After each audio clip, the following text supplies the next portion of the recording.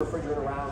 So when we talk about measuring subcooling, we want to measure right after it's changed states, right after it's condensed. What does it look like? How efficient was that process? How much liquid did I actually create? That's your liquid line temperature, and your liquid pressure can run the temperature. And then suction superheat. It's not suction entering the unit, it's suction at the compressor. Right? A lot of things happen between vapor injection, subcooling circuit before it gets to the compressor. We don't want to be misled by other things that might be influencing our refrigeration circuits before we get back to the compressor. The compressor is everything. Right? It is the heart of the system, it's what's driving the system. All right, and really quickly, which we'll go through this because we're